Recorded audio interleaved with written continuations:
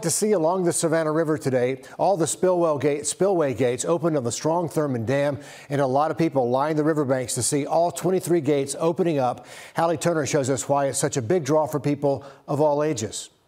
As the buzzer goes off, phones go up, capturing the water coming down. Amazing. Amazing. You are almost crying if you see it. It's just emotional.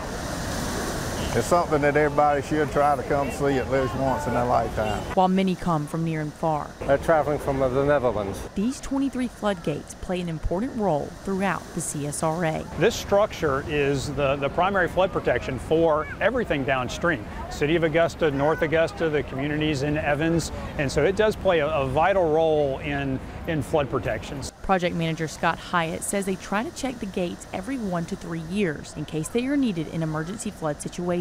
They're checking for vibrations, they're checking to make sure that the equipment operates electrically the way that it's supposed to, and they don't observe anything else out of the ordinary. Hundreds of people gather to watch more than 400,000 gallons of water per second fall off the lake. I've never seen it up close, but you know, TV and stuff, pretty exciting. I keep hoping I'll see some fish come out of it. While it may look like a lot of water leaving the lake, it'd be an insignificant amount compared to the size of the lake. It's an 80,000 acre lake.